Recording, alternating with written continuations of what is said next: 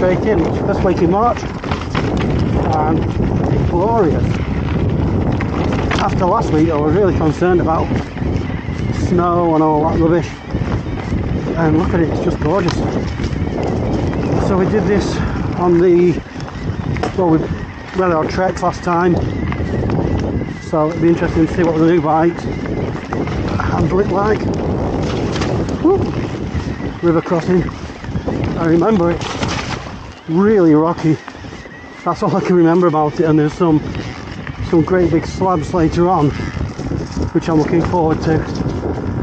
And then the other changes, we're on the Insta360 rather than the GoPro which we were last time, so that'll be quite interesting to see what the difference in quality is. I think this is just up and round, it's just like the starter before we go underneath the main road and then start the bike properly.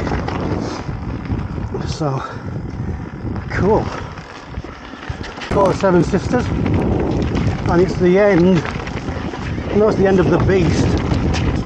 That's what's the end of otherwise. We'll see how the Monday does. Like I said, it's a big bike, a lot of travel, quite long. I seem to remember this being pretty naturally.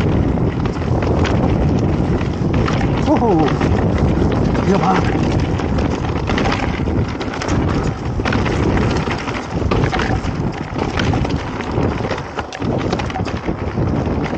I'm sure it's got a good ride somewhere.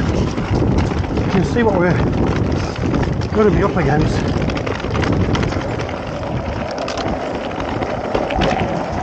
I don't know of any other bike trails that have got skull and crossbones on, but this one sure has,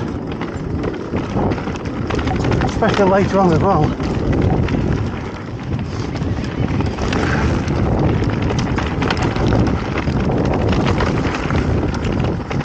This is just a janky end to it. Yep.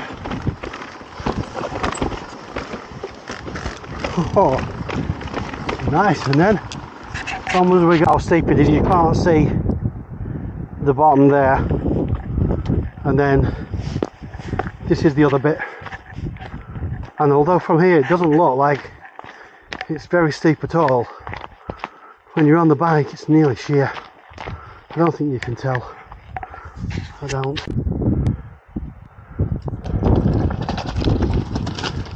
Skull and crossbones bit.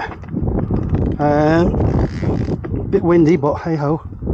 Let's see how this goes. I'm not sure if I don't want to just be well steep.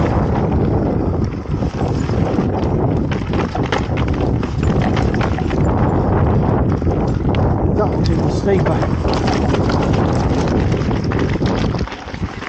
Wow.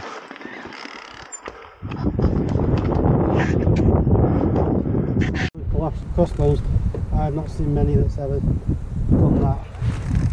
You can see why.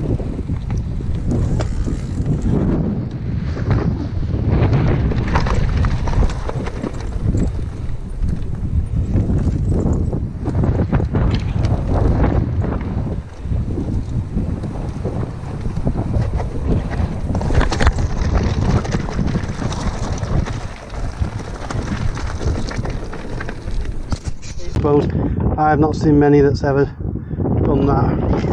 It's easy to see why.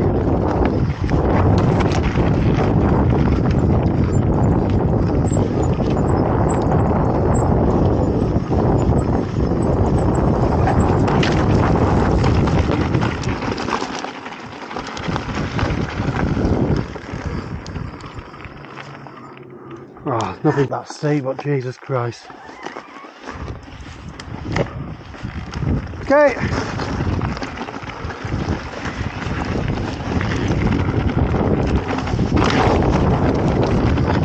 That was interesting.